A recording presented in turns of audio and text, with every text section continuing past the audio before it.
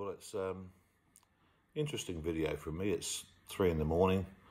I've woken up not feeling the best, and I was having a dream, interesting dream about being on the steps of Parliament, speaking to the children of Australia, I suppose, about the big protest that's coming up for to stop carbon pollution. And I've just, those that know me, I just had a heart attack a few days ago, so I'm sort of recovering, and it's interesting. I was thinking about the concept that we would stop carbon emissions in Australia, and I was having all these great dreams about this fabulous speech where I talked about everything I've learned about carbon trading and the environment and things like that, and I just thought I'd just say it all. Whether or not it comes out clean and tidy, I don't know, but I had a heart attack on Sunday, and we started driving to the hospital, and didn't do very well, so an ambulance came and picked me up and took me to a lovely warm hospital where you know, the hospital was heated, and all sorts of people worked on me and managed to keep me alive quite comfortably. And they didn't even consider, well, obviously heart attacks are something to consider, but they didn't consider so much that it was a major operation. They got over and done with in no time at all, putting things inside my heart to open up some areas of the heart that had blocked up, and that saved my life. And I'm still feeling a bit worse for wear for it. And I was thinking about the whole concept that tomorrow, and whether I upload this or not, I don't know, but tomorrow all the children of Australia will be leaving school for the day and protesting about carbon emissions in Australia and calling carbon pollution, and carbon's not pollution. I wanted to talk about what I've learned, and what I'd like the children to learn is that, you know, carbon isn't pollution. Carbon's the lifeblood of the planet, and I'll explain that. I'm sitting here, it's quite cold, and I'm wearing this most bizarre thing I found in the it was dark, and I grabbed something out, and it's cold this morning, and the reason it'll be warm this afternoon, I'll be in tank top and thongs, is that the sun heats the earth. And it's interesting that when they talk about global warming and then they change it to climate change, that, you know, warming generally as a planet has slowed, if not stalled, for the last 10 or 15 years. Whether or not kids should be, I suppose I'm in a catch-22. I'm really proud that our children are going to stand up and stand united for some change, but I'm a bit perturbed that maybe they're not being taught, or they're not being open-minded to learn about the things that could save the planet, or what carbon dioxide really is. And I'm worried that they're being told to do something rather than learning about something themselves. You see, carbon dioxide is the lifeblood of the planet, and without carbon dioxide we're kind of in a bit of trouble. And I'm an environmentalist, like the kids, I hope, are protesting tomorrow, are environmentalists as well. But the difference between myself and what the kids are being taught is that I think that we should have more carbon dioxide. But if we sat down together as environmentalists versus me, I suppose, and what am I, a denier? I think I'm a denier, and I don't know what that really means. I don't deny anything, and I don't believe the science is settled. I don't think science ever is. When I went to hospital first time with a heart problem 10 years ago, compared to now, things have changed. So I'm really glad I didn't say the science was settled when it came to the medical support that I got in hospital, and I'm glad that it wasn't 200 years ago where I probably would have died and they wouldn't have had any way of fixing it. I'm glad I didn't say back then the science is settled. If you get a heart attack, you die, and there's no use doing anything about it. And the same applies to carbon dioxide. You know, the science isn't settled as to what drives the heat. And if we go back in our history to the Jurassic period, the carbon dioxide was nearly 2,000 parts per million. And I always think to myself, when people talk about global warming and lowering CO2 emissions, as to what exactly they want to lower them to. And it's interesting, the planetary, if you look at the history, and I'm not telling the kids that are watching this, if they happen to watch this and I happen to upload it, to believe me. I don't want them to believe me. I don't want them to believe their teachers. I want them to investigate, and that's what education should be about, learning yourselves what's happening. And if you go back to Jurassic period, parts per million were 2,000 parts per million, and there were lots of plants, more plant life than there is now, and there was life, including human life, to some degree. So we survived when it was much higher. And one of the things that you'll notice if you look at time frames, if you kids were to hold your hands as far apart as you can, and that was the history of the Earth, the times they're talking about in the last 100 or 200 years would be a pinprick in the millions of years the Earth's been here. And emissions go up, temperatures go up. I mean, obviously temperatures of the Earth generally are dictated by the sun, and there's two lines of thought with carbon trading or carbon dioxide emissions. One is that if the emissions rise, then temperatures rise. The other argument is that as temperatures rise, emissions rise. So is it carbon dioxide pushing the heat and temperatures, or is it the temperatures pushing the emissions of carbon? That's a very debatable issue. The science isn't in, and lots of people are arguing that. And generally we were going through, just prior to the 1800s, 1700s, we were going through a cold time, and during those cold times, the oceans take up carbon dioxide, and when it's warmer, they emit carbon dioxide in the same way that volcanoes emit carbon dioxide, and humans were cutting trees down to build houses, and we were burning wood to keep warm. The same in my house here. It's a bit cold this morning. I don't have electric heating, and I use dead wood to burn in my fire to keep me warm. And the emissions of that burning of that fuel includes carbon dioxide, which then goes out into my forests and around my property, and the trees take that up. In fact, farmers out this way still now, hundreds of years later, will burn off vegetable matter, or trees and plant matter, and generally try and make it smoulder, and then that goes across the paddocks, and that helps the plant life grow. So when we talk about carbon dioxide, we talk about how much at any one time we should have, and what the benefits are. So anyway, to get to basics of it, the more CO2 we emit, that helps plant life. Plant life helps us live, because obviously plants take in carbon dioxide and put off oxygen-based emissions, and we breathe in the oxygen and we breathe out carbon dioxide. When we talk about wanting to lower emissions, it's interesting that we only target energy production, and energy production is not by any means the highest emissions. Volcanoes going off, not just in the sky but in the oceans, put out carbon dioxide. We're breathing out carbon dioxide every day. When you get up in the morning and you power up your computers and your laptops and your phones, and you turn on the fridge and you turn on the light, everything else like that's coming from a source, generally in most cases that's powered by the burning stored or using a stored energy, which it releases carbon dioxide. And we all know that. So you kids, when you go into the protest, you'll jump in a car and you'll drive there, and when you get there, you'll use loudspeakers, which are all powered by power. So basically speaking, emissions across the board, generally vehicles, one of the biggest emissions, and of course we're not addressing that whatsoever, even though you can go back hundreds of years and you know, a couple of hundred years, and they were starting to design electric cars back then, and we're not using them now.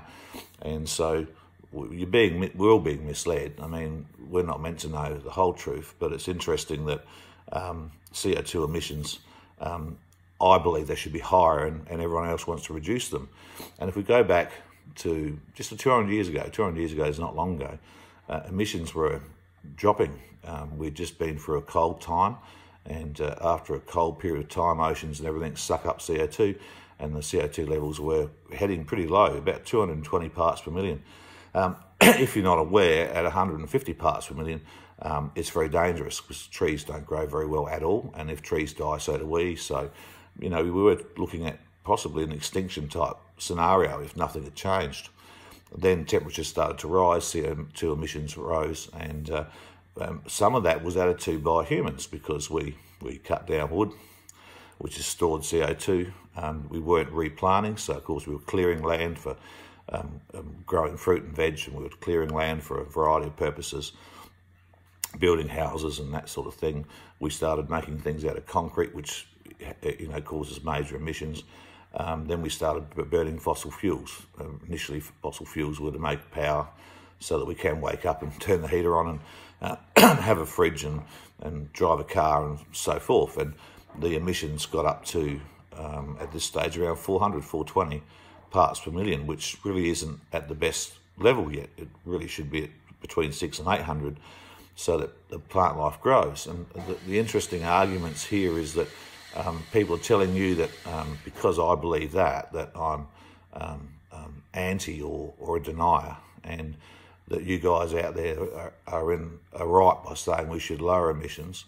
But you see, to lower emissions isn't just about stopping emissions in Australia, it's about stopping emissions on a worldwide basis. And it's not just about stopping power production, it's about stopping cars and all sorts of things. And it's about not charging your phone and not driving to school, but walking to school, riding a push bike to school. You see, we want to have that power. We don't. It's power generation and advanced technologies that brought us out of poverty. And not just bringing us poverty, but it gave us better life expectancy and better lifestyles. And the rest of the world wants those same things that we've come to know. So,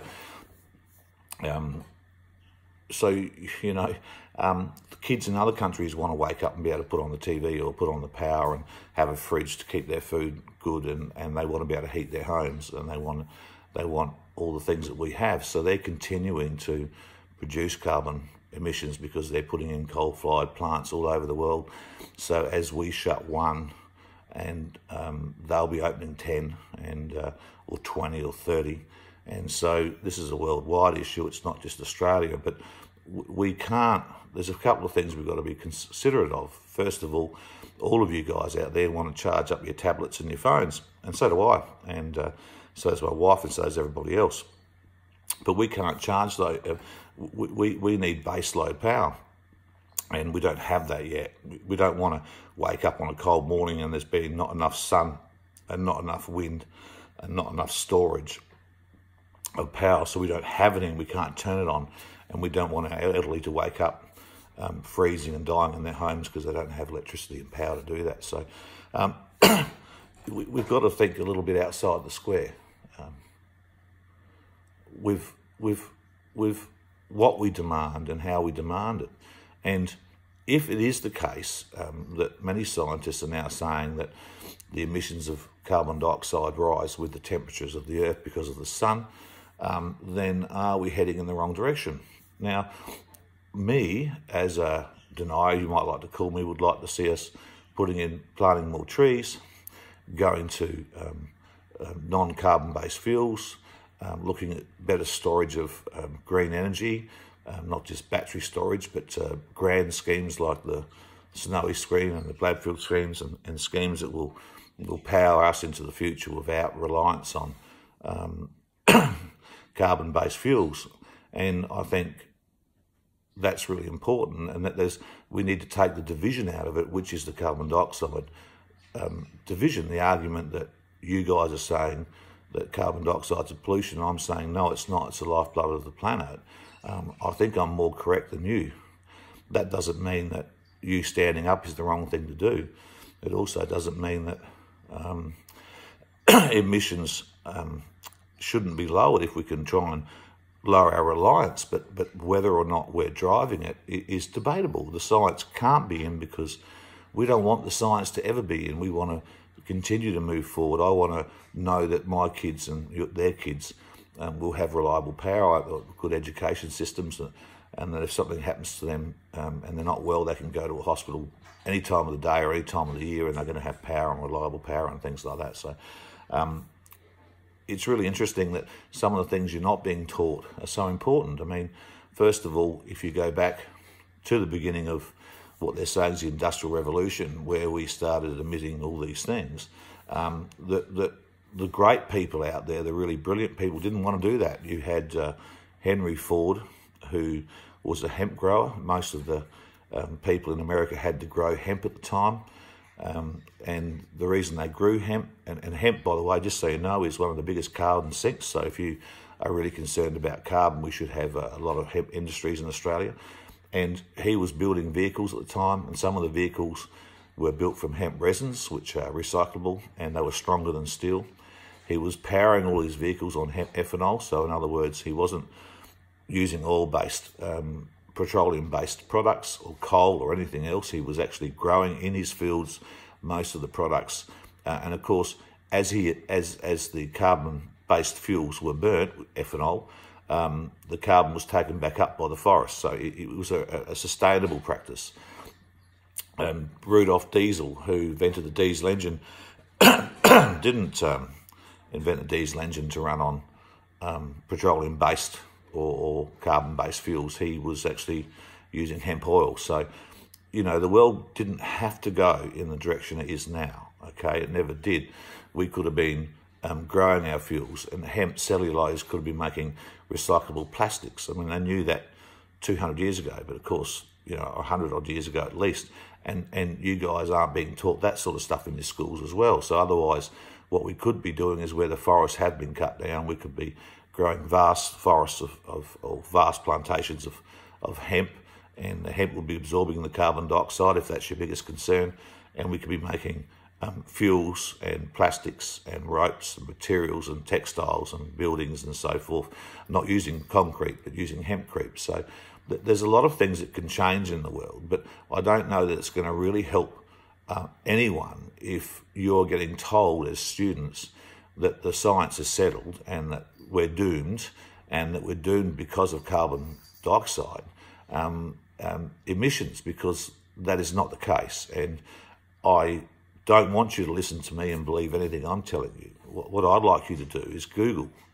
You can use Google. You don't have to listen to your teachers. You don't have to listen to the media or the government. The people benefiting from the carbon trading schemes that are presently out there, financial schemes, are the people that are actually polluting the planet. And the pollution out there is not generally CO2, but it's all sorts of terrible emissions and drastically bad effects on the waterways and our water and our rivers and our forests and our plant life and everything else. So there's lots of bad things happening in the world, but I don't personally believe it's the emissions of carbon dioxide. And I don't like seeing you putting signs up that say carbon pollution, because it's not pollution. In fact, as the world warms, carbon dioxide levels rise, but so do water vapour, and water vapour's probably one of the biggest drivers of global temperatures, because it stops the heat, it keeps the heat in. So it's a greenhouse gas. The biggest greenhouse gas is water vapour, not carbon dioxide. I suppose all I'm doing is ranting at 4 a.m. to the kids and to people out there to educate yourselves on what the real truths are. And I think the government is promoting this. And just a bit of background, when I was first a bit unsure of this, I started studying this about 20 years ago, so I suppose I'm a little bit of an old hand, and I could talk about the science of how much emissions. I mean, Australia's emissions are 0.03%. I mean, you could shut Australia down tomorrow, freeze to death and do nothing, and really we're not going to affect global temperatures if they were driven by carbon dioxide. Once again, I argue that's not the case. Excuse me, coughing. Because I've been crook, I'm trying to give up smoking. It's made me worse. Don't smoke, kids. Don't smoke. That puts off carbon dioxide too. Probably should start talking about how much we breathe. And I'm just going to go off the planet here. There's a lot of things wrong in the world, but generally they're driven by the wrong people. So the governments that are telling you what to do are financed by big business or big multinational companies. The big multinational companies generally are the ones polluting the world, and they have a lot of say. And big oil has had a massive say in that for a long, long time. They haven't wanted hemp-based resolutions. They haven't wanted to have electric cars. Electric cars started in the early 1900s, and people like Henry Ford and Rudolf Diesel were leaders and engineers that if we had listened to them and big companies hadn't jumped all over them, we'd probably be driving around in vehicles that were recyclable, stronger than steel. We wouldn't be digging up the iron ore. We wouldn't be cutting down the old growth forest, we'd be growing our own forest of hemp. I mean, there's a million ways we could go, but I'd like you to all become educated on that and sit at home and Google these things. I've read the IPCC reports, the Shorten report. I've met with scientists that were part of the original United Nations IPCC reports, which were the initial people to say that global warming was happening. I met those scientists, they weren't happy with the outcomes. The science is not settled, even the people that were part of that didn't believe it. I have a friend that writes the reports for the IPCC, that's the United Nations, and that's the reports that are you're basing what you're saying, and they don't believe it either. And so a lot of information is being misled, and if you go back to the beginning of this 20 years ago, you'll see all sorts of reports that oceans would rise and this, that and the other. Well, they haven't. So do some research, kids. Don't listen to me, don't listen to your teacher, and try and do something a little bit different with your lives and become educated.